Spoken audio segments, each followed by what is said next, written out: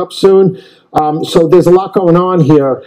These protests that are going on, you know, these people are just small business owners and they're fed up and they don't like some of the contradictory or hypocritical rules. Like if you're an affordable housing job, you can have 100 guys on a job site, but if you are a home builder, you can't have more than one guy working in a house. Or you can use a canoe or a kayak, but you can't use a motorboat in Michigan.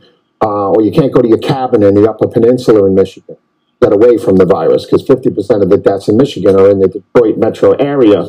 So it's really crazy what's going on. But there's hoax flyers out there. And the hoax flyers are from...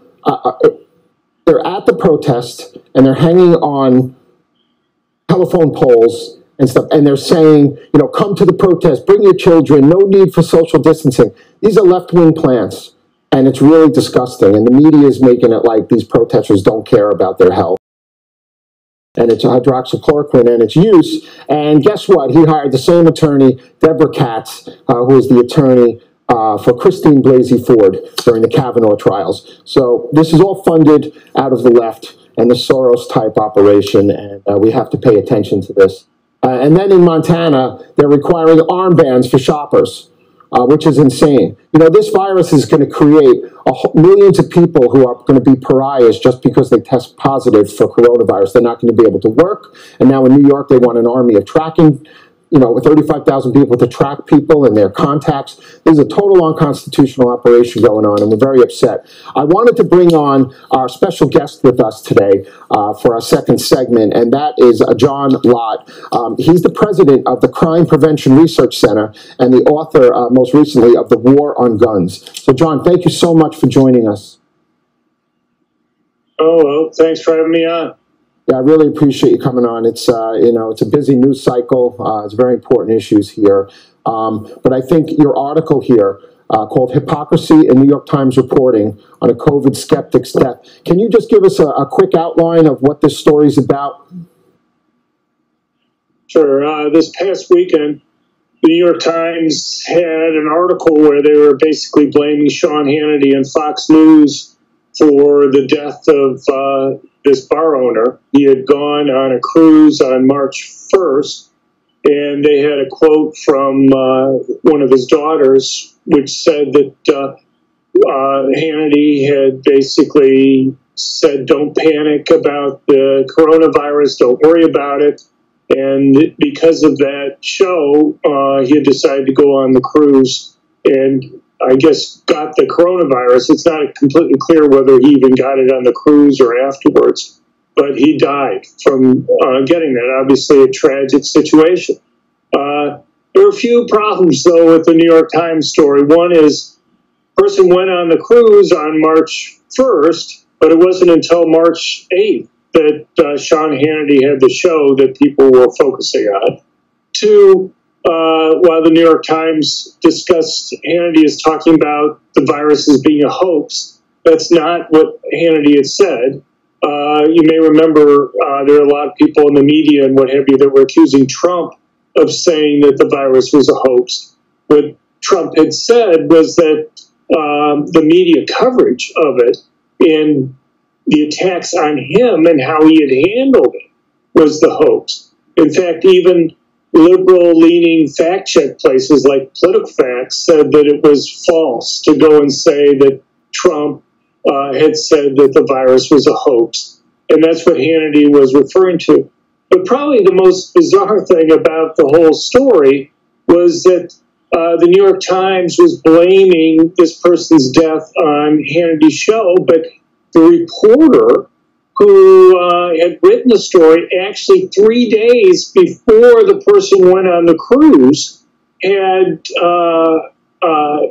a tweet that she had put out telling people don't panic.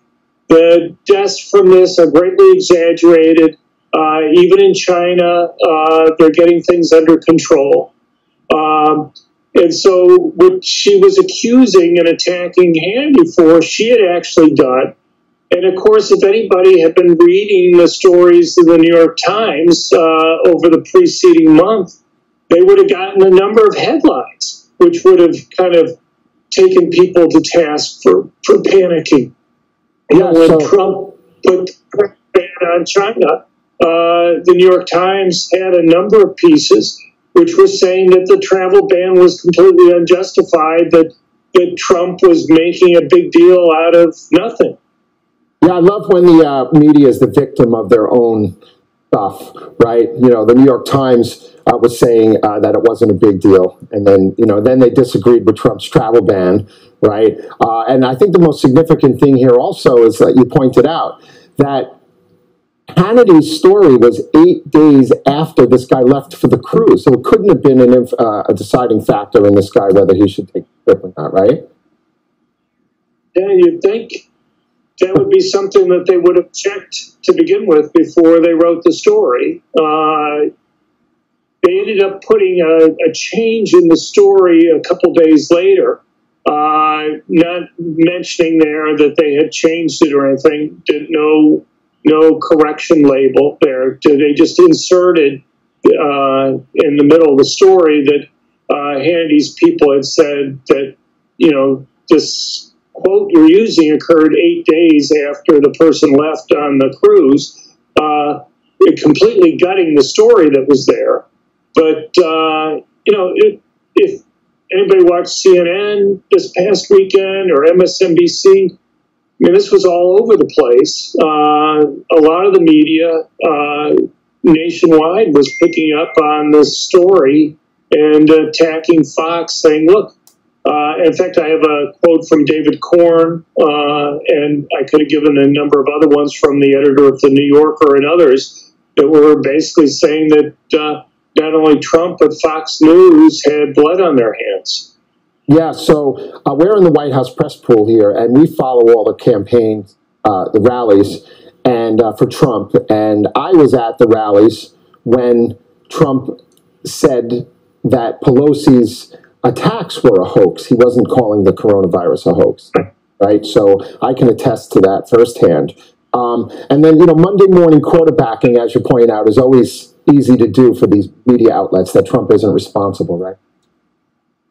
Right. Well, I mean, they don't hold themselves to the same standard that they're inaccurately even holding to Trump. So they're saying Trump was downplaying the virus. Well, Trump was ahead of these guys in terms of having things like travel bans and, there's a whole long list of actions that he took when the New York Times and others were attacking him for doing what he was doing when he did it. And so if Trump was downplaying it and he's responsible for deaths, they're even worse. Right. So your article, I think, was brilliantly written. You talk about, all the, like how this is a vicious cycle, how the media is like eating itself up. I really loved it. So everybody go find John Lott's article online here. And I just think it's brilliantly written. John, can you tell us what the Crime Prevention Research Center does, and tell us a little bit about your book and where can they find it? Sure. Well, we're basically a group of academics. I've been an academic most of my life. I've had positions at University of Chicago, the Wharton Business School, Stanford, Yale. And I've done a lot of work on crime. I was chief economist at the United States Sentencing Commission. And we have other academics like Arthur Berg at Harvard, Bill Landis, University of Chicago, other places. We know where the data is, and when we see things in the media, we try to put things in the right context, and we do a lot of research on these issues. We've just done some recent research on mass public shootings, looking at the rate in the United States compared to the rest of the world, basically showing that while the United States makes about 4.5% of the world population, we make up about 1% of the mass public shooters in the world. So we're way below the world average. We're below the average in a lot of European countries. People in the United States just don't get media coverage of these attacks when they occur in other countries. So that's an example of the type of research that we do. What's your people website? Can find it crimeresearch.org, crimeresearch.org, and the op-ed that we were talking about, people can also find it there too. Right. So, all right. John Lott, I want to thank you so much for coming on the show today. Hopefully we'll have you on in the future when there's hot issues, and just keep up the good work because people have to expose this for what it is. Well, thank you very much for your time. I greatly appreciate it. Super, John. Everybody, that was John Lott, the president of the Crime Prevention Research Center and the author, most recently, of The War on Guns. Go check it out on, I guess on Amazon, Barnes & Noble, wherever they're sold. So he's really a sharp guy. And this article, it's called Hypocrisy in New York Times Reporting on a COVID Skeptic's Death. You got to read it. The media is blaming Hannity and Trump on this guy taking a cruise. Because they said they said there was no big deal, but the problem is that Hannity, Pelosi's attacks on him for not responding was a hoax, and that's the facts. So everybody, I want to welcome you to our next segment here in a couple of minutes. This is David Zier. You're watching Breaking Point on America's Voice News. Catch us on Dish Network, channel 219, and go download the free Pluto TV app also.